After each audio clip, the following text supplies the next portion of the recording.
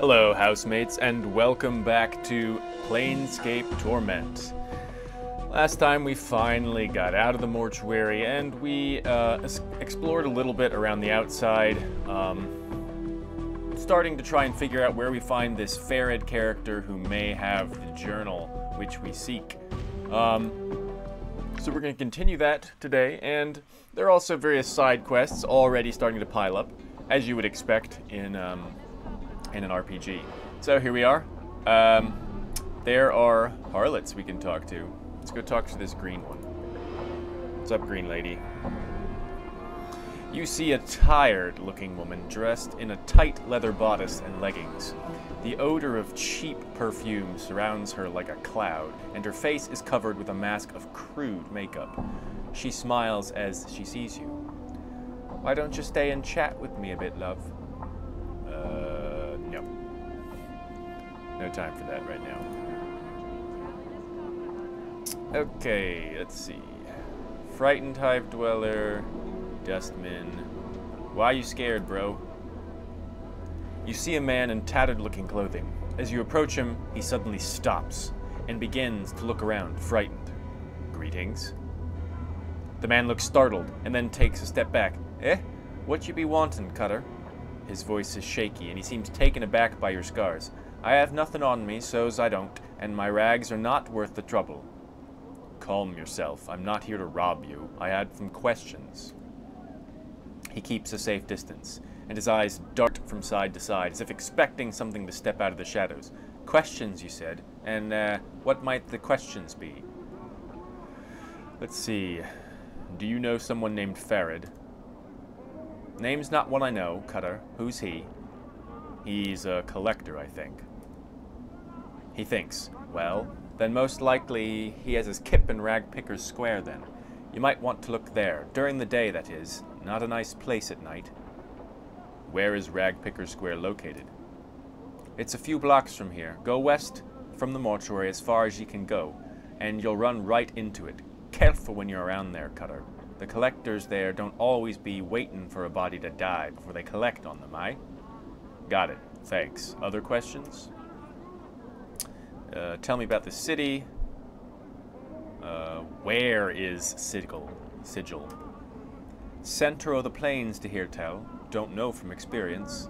He shrugs. I imagine every place touches here, one way or another.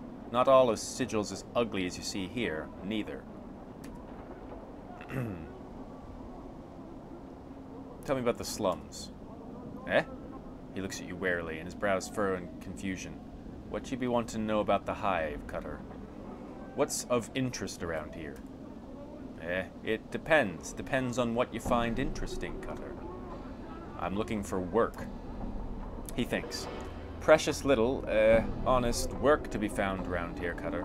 You can hunt some brain vermin for some coppers, pass them off to the branch office of vermin for some jink, to hear tell, but messing with the brain vermin's dangerous work, though. You can also gather some debtors around the hive and take them to the mortuary for some jink. Brain vermin? Aye, nasty little critters. He bares his teeth like a rat. He looks pretty foolish. Alone, they're barely nothing at all. It's just when brain vermin get together, they get all smart the more of them around each other. They start getting as smart as a human. He shakes his head. Nobody in their right mind wants that to happen. Hazard to everyone's health it is. What other work? Where's this branch office? It's next to the hive market. Go spireward, that's south and west of the mortuary, 3 or 4 blocks, and you'll dead end into it. The rat catcher's mither out there in front. Can't miss it.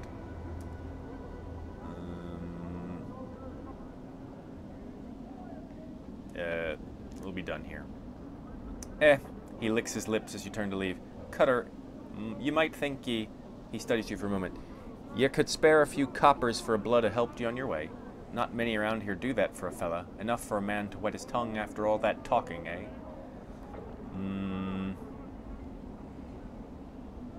We have 145. We'll give him 5 coppers. He glances around to see if anyone saw the exchange, then tucks the jink in the folds of his robe. Thank you kindly, cutter. May the lady's shadow pass you by. Alright. I guess that wasn't terribly helpful. Got a Dusty. Looks like the Dusties lost one of their daughters. The post. This filthy-looking corpse is in sad shape. Its shoulders are slumped, and one of its legs is broken, causing it to lean to one side. Stains cover it from head to toe. Judging from the smell and the texture, the stains run from rotten fruit to mud and bird droppings. To add to the indignity, graffiti has been carved onto its body, and several notices have been nailed to its chest, back, and head. I thought I was in bad shape. Don't all those nails hurt? The corpse makes no response. Examine the corpse. Despite the many stitches, the corpse's rotting skin is peeling in several places, revealing long stretches of muscle and bone. You'd guess that this zombie is frequently used as target practice. The fruit and mud stains aside, some of the tears in the skin still have rocks and bits of glass lodged in them.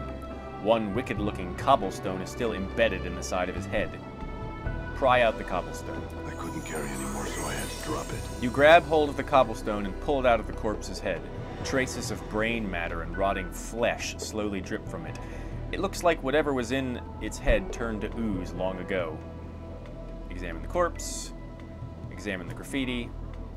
A number of the leaflets have been ruined by rain, but some of them are still legible. One tacked to his back is from something called the Office of Vermin and Disease Control. The one on his forehead looks like a bill of fare for a restaurant.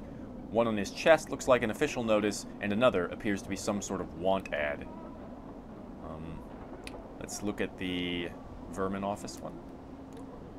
To those hive citizens wishing gainful employ with the most honorable and generous sigil government, inquire forthwith at Office of Vermin and Disease Control to help stem the plague of brain rats.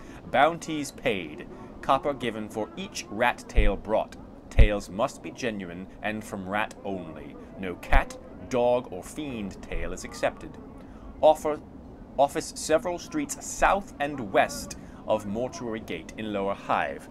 Ask for official inspector in charge, the respected Phineas T. Lort, the 39th. Alright, got some spelling problems there. Other notices. Bill of fare.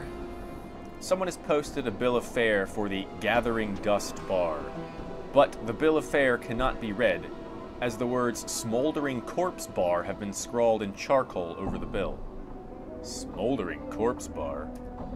The zombie immediately jerks its left arm upwards and points far to the southeast. A moment later, the arm falls back to its side with a thump. Reminds me of a job I once had. He seems embarrassed. Well, I mean, without the arms. I wonder if this would work with other notices. Examine official notice. Public notice. By the order of the Judiciary Council, and in accordance with the citizenry of Sigil, let it be known that those defacing a registered servant of the Dustmen, either by graffiti, malicious attack, or by posting notices, will constitute felonious assault, and the perpetrator will be answerable for the vandalism of said servant, by order of the Hall of Speakers. Examine the other notices. Wanted. Wanted. Able-bodied person willing to investigate a matter of the utmost importance to the Dustman cause will offer suitable compensation upon successful completion of said task. Interested parties inquire with Initiate Noroch in the Gathering Dust Bar. We already know where that is. Other notices. Ignore notices, examine graffiti.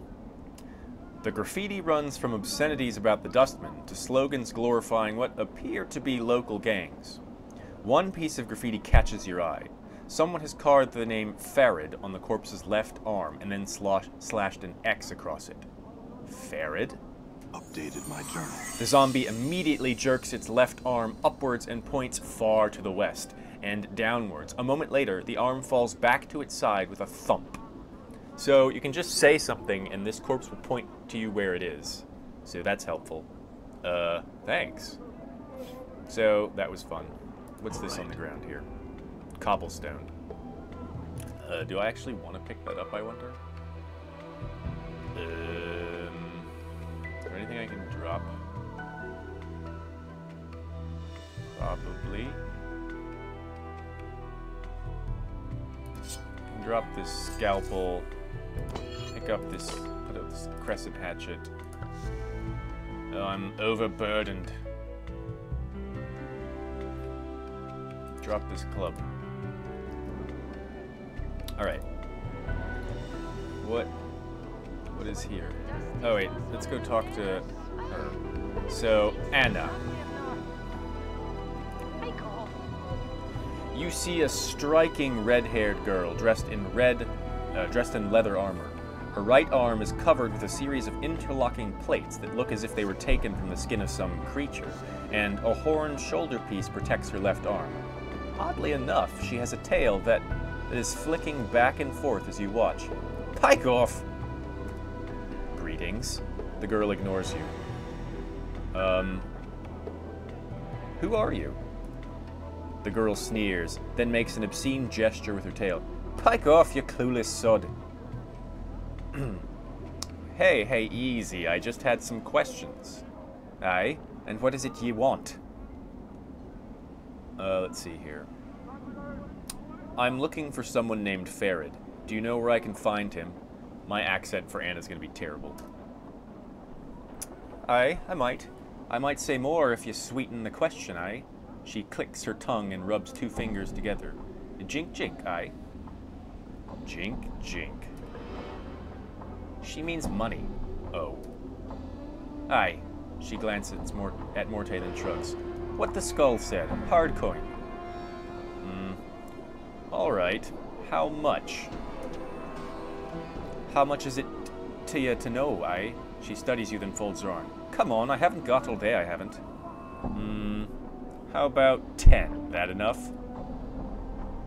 That lump of copper isn't enough to whet a fated's appetite. You'll be needing more if you want to make friends here, tard. She just called me a tard. Alright, how about 20 then? Aye, alright. She pockets the money. It's gone so quickly you have no idea where it vanished to. Look for him in the alley spireward from the mortuary. That's to the south and west of the mortuary, aye? Very well. I have other questions. Aye. And what is it you want? Can you tell me where I am? You're lost, but you're about to find trouble. Make yourself lost elsewhere, bubber. I had some other questions I wanted to ask first. I'm missing a journal. Have you seen one? She looks at you strangely. Nay, I've seen nothing like that, I haven't. Alright. Let's ask the stupid question. You know, you've got a tail. Do I now? The girl looks at her tail. So I do. And here I was thinking it was a trick of me eye. My, aren't ye a sharp cutter? She bares her teeth. Why don't you piss off to wherever hole you crawled out of and leave me be? Me nor my tail is for trade, jig. Alright, I was just It's just as well neither you nor your tail are for sale. You couldn't squeak out a living with them anyway. What are ye about, ye blighter? Say it again. Let's see here. So we can say all sorts of interesting things here. We can disagree that she couldn't make a living selling herself. Alright, let's go ahead. He said, and I disagree, that you couldn't make a living selling yourself.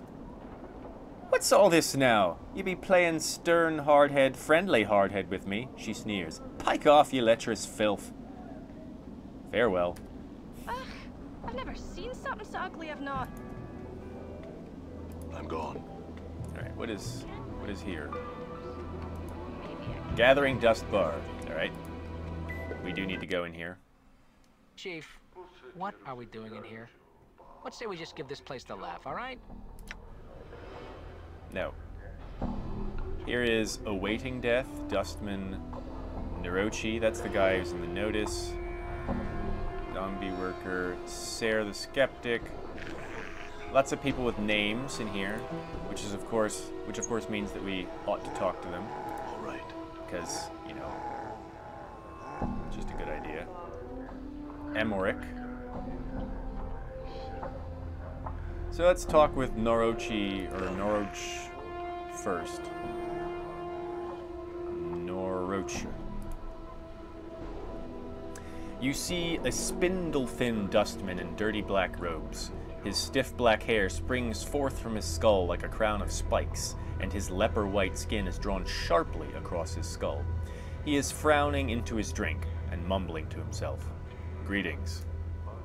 The dustman looks up, blinks once, then looks you up and down, studying you. As he studies you, he takes one of his spiked locks and points at himself with it. Noroch, Initiate, Dustman, Guard.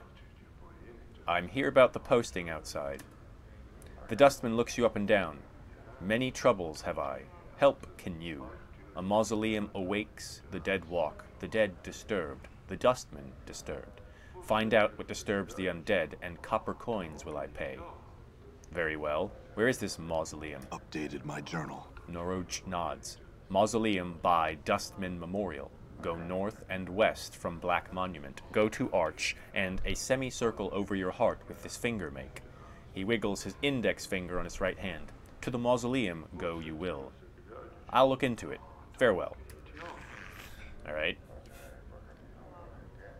Let's talk to Sayer the Skeptic. As you approach, the elderly woman turns and stares at you. La, look who's come a-calling on Sayer today, Death's dearest son. She looks you up and down, then shakes her head in disbelief. By every power and its mother, boy, what crypt did you crawl out of? I didn't crawl out of any crypt. She frowns, her face wrinkling like crumpled parchment. Right then. What coffin did you crawl out of? She mumbles. One of those shoddy splint coffins at Hamyr's, or Hamry's, most like. Gives corpses splinters, I hear. She sniffs. That boy's not been worth a clipped copper since his father died. Who is Hamrys? Hamrys is a coffin breaker, coffin maker, in the lower ward. Inherited the shop when his father died, much to the shame of every corpse needing a coffin, crypt, or tombstone and sigil. What happened to his father? Those years just for show, boy. He died, she mumbles. His son talked him to death, most likely. The boy's tongue doesn't stop rattling. I'm surprised he doesn't shake his head loose from his shoulders.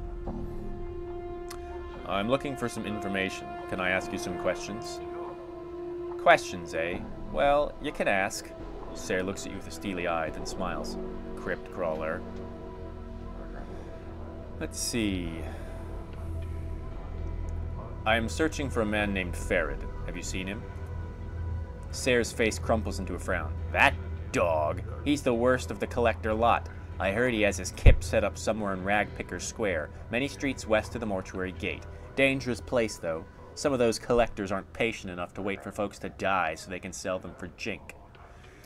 Collectors, yeah, we know what collectors are.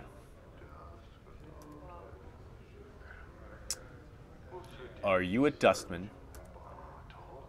A dustman, I suppose. Sayer sniffs. Tch!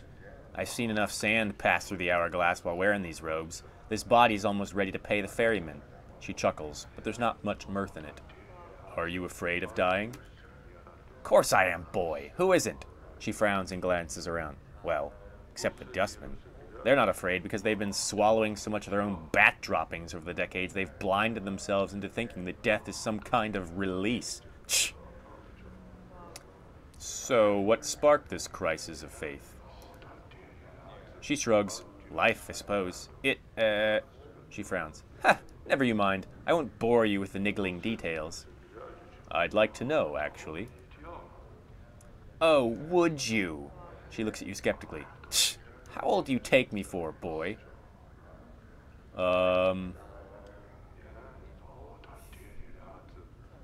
Let's see. I'm going to tell the truth. Old. She snorts. Well, you're wrong. I'm really old. Now, I've spent most of my long years teaching dustmen. I've seen many dustman whelps grow within our order, taught them the ways of the faction, kept the faith, preached the tenets of the faction. She frowns. And so on and so on. No questions, no doubt. This life was merely an antechamber that led to the true death. What happened? Well, half a month back, I went sick with fever. She sighs. I thought it was the end. It, rattled my cage. How? Her face becomes a stone. There's something about having your faction members circle around your deathbed like a pack of pale-faced ghouls, nodding and agreeing that your suffering and dying is all for the best. Oh, Sarah's so fortunate. She shall soon be relieved of the burden of life. Burden of life. That's when it struck me. That there's something, a queer expression comes over her features, addled about not appreciating your life. The dustman keeps saying that life is misery and suffering. Is it? That we should be happy to pass on into oblivion. Should we? She shakes her head. Questions, questions, and precious few answers. It doesn't sound like you believe in the dustman philosophy anymore. I suppose I've got a swarm of doubts all buzzing in my skull. She rubs her temples. Hard to get them to be quiet sometimes. They need to be fed some answers, and I haven't got them all worked out yet. What will you do? To be square, boy, I don't know. Sarah sighs. That's the problem with doubt. I can't even trust that what I'm feeling is true, or if I'm scared of death only because of my brush with the fever, or even what I should do. Is this a passing thing? I don't know. So we have a couple of options here. We can help her out a bit. Let's see. If you truly believed, then your brush with the fever would have not left you with such doubts. Treat this as a test of your belief. It sounds like these feelings are only temporary. At the core of the dustman philosophy is that life is one of pain. It is a weapon that life uses against the soul to keep it anchored to this existence. Do not let this brush with fever break your dustman beliefs. Time will heal these doubts.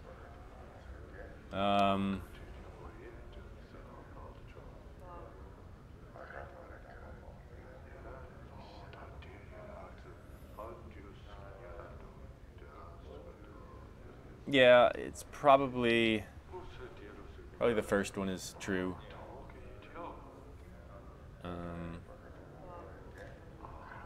It's either 1 or 3 that I'm going for. 2 is just wrong. I'm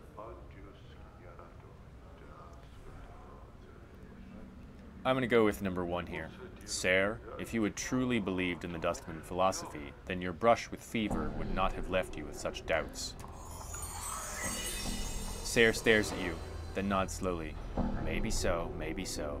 She frowns, her face wrinkling up in concentration. I'll have to chew it over some more. So we got some XP for talking to her. You should. It's no small matter. Now, enough of me rattling on about my woes. Sarah stares at your scars. You look like you've shared a few handshakes with death yourself. Hasn't that changed your views somewhat? Doesn't it make you appreciate life a bit more?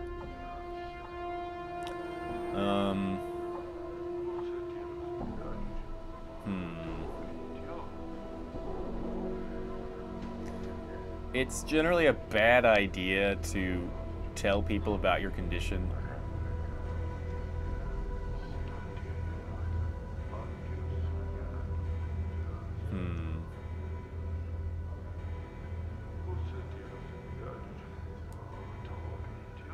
Let's go with...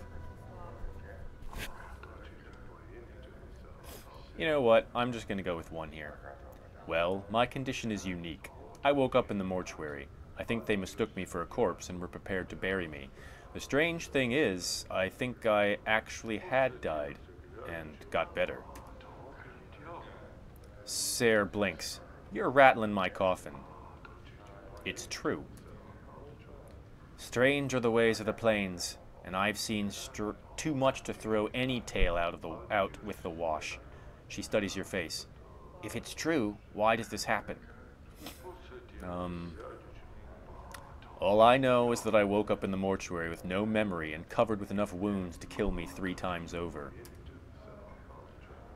Now, don't be saying that too loud, she glances around. Most peculiar. Never heard of anything like that. Shame about the memories. Do you have any idea why this happens? Nay, not a one. Never knew anyone who death wouldn't take. Until now. Well, perhaps I could ask you some other questions. Let's see.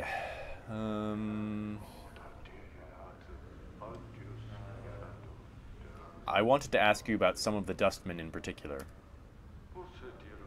No harm in it. Who's on your mind? Actually, I met a scribe named Dahl at the mortuary. Do you know him? Tch, Dahl. He was my instructor in the philosophical arts during my early training at the mortuary, and a crusty fool to boot. He's ill, so my ears tell me. I'll bet he'll even bore death with his presence. Is he dying? Tch, sicker than a spotted dog he is. Not much sand left in the hourglass for him.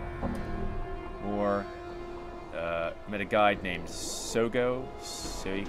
Do you know him? That boy used to be a regular around here. Don't know what happened to him. Could be he was shaken up after his friend died.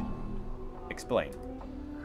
One of his friends was killed in the hive a few weeks ago, torn apart by rats. She shakes her head. Messy business. Has Soigo always been a guide at the mortuary? No, only for the past few months, and last I heard, he was just sent off for some missionary duty, but I don't know where. Evane... Who? A strange young woman, poor eyesight, near deaf, talons for hands?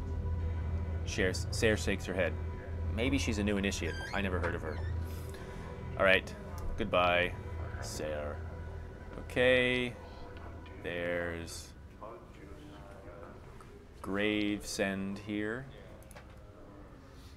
Hey. This tiny, wizened man is dwarfed by his huge dustman robes. They look as if they were chosen to cloak his small stature. Although he looks to be in his late 90s, this man is extremely energetic. He fidgets continuously, and his eyes dart around like, around the bar like a bird's. Greetings. The man's eyes gleam as he takes your measure, and he gives a slight nod in greeting. Hail and well met, traveler. You look like one who is just getting their sigil legs about them. He trails off. Pardon me, have we met before? Your face seems familiar somehow. Possibly. Are you certain it was me? Maybe I was mistaken. Mortai shakes his head. Well, no matter. No matter. How is it that Mortai Gravesend may help you? Do you seek the contract, perhaps?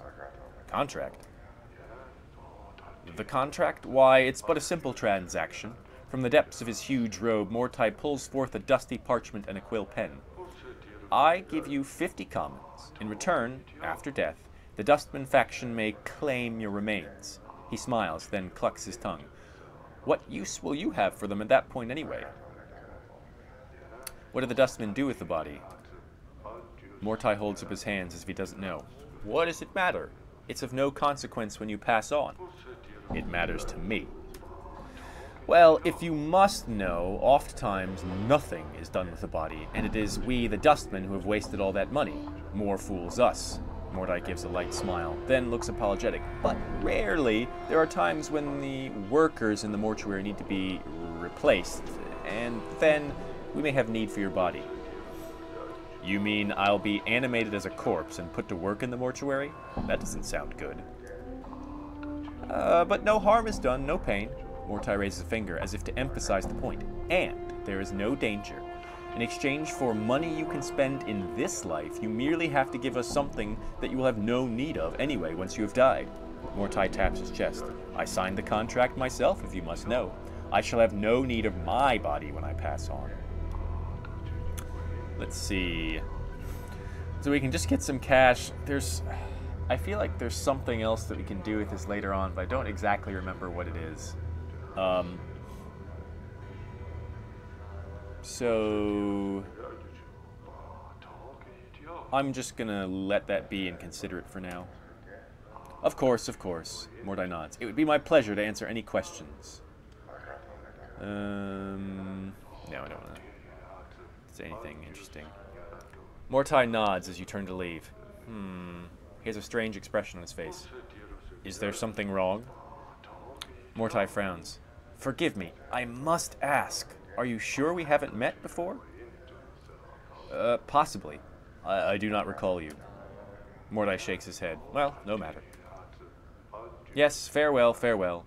Mote studies you as you leave, and you hear him mutter under his breath, something about that one. I feel like we've probably signed the contract before. Alright. Let's talk to some zombie workers. This female corpse is dressed in a heavy burlap shirt covered with food and wine stains.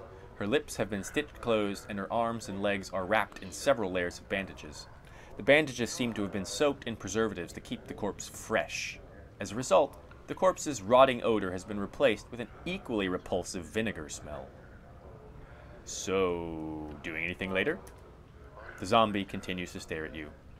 Alright then, great talking to you. Farewell.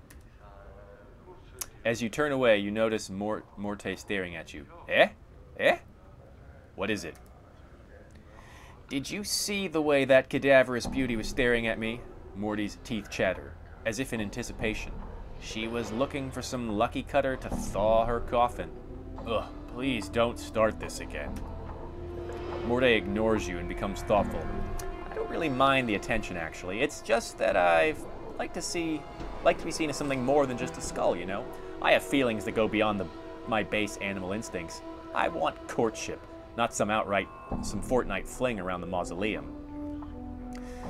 Keep it up and I'm going to fling you somewhere. Whoa, Chief! Mote backs slightly out of arm's reach.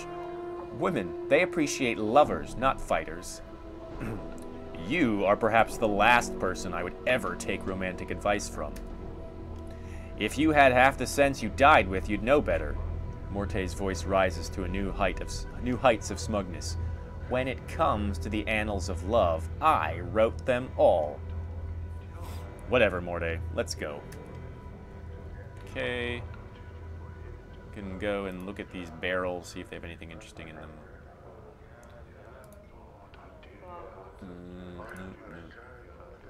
Done. Emmerich.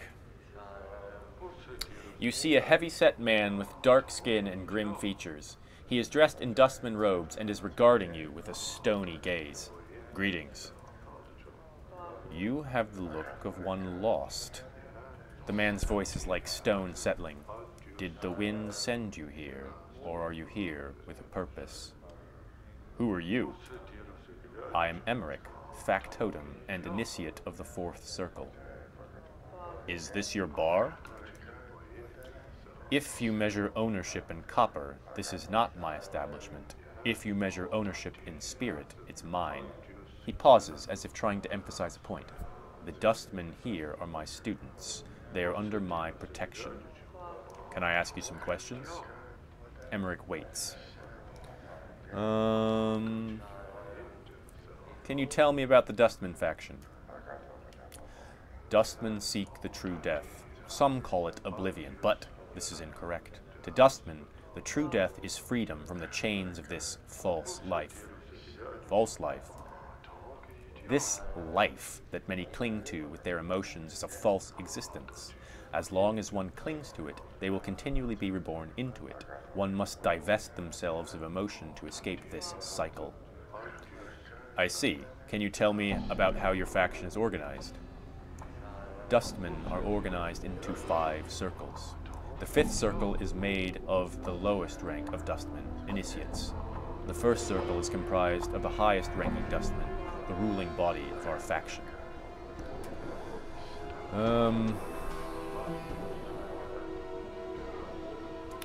don't want to talk about anything else with him right now. There is one more named person around here. Oh, there's 2 more. Talk to old Copper Eyes. Before you is a tall, silent figure. He could easily pass for a statue, although the deep furrows in his face and brow make you wonder if the sculptor was a little too eager in defining the face with a chisel. He looks well over 50 years old, but exactly how much over 50 is hard to tell. As he slowly turns to look at you, you catch the dull sheen of copper in his eyes. Greetings. Old Copper Eyes stares at you. His eyes are difficult to make out past the black well of his eye sockets, but they look to have a coppery sheen about them. Alright. I have some questions. Copper Eyes says nothing. Never mind. Farewell. Where There was one more person, wasn't there? Someone named Awaiting Death. There he is. I'll talk to him and then we're going to end this episode. Before you is a young dustman with stubble on his chin and dark circles beneath his eyes. He is staring at the wall with a somber expression. Greetings. The dustman doesn't look up. He stares straight ahead as if he is seeing something several leagues beyond the walls of this bar. Can I ask you some questions? The dustman doesn't respond. He keeps staring into the distance. Farewell, then. As you turn to leave, the dustman suddenly speaks, his voice barely a murmur. You have to strain to hear the words. You think he said something about wanting to die. What did you say? The boy's expression does not flicker. Do you want to die? Let's see.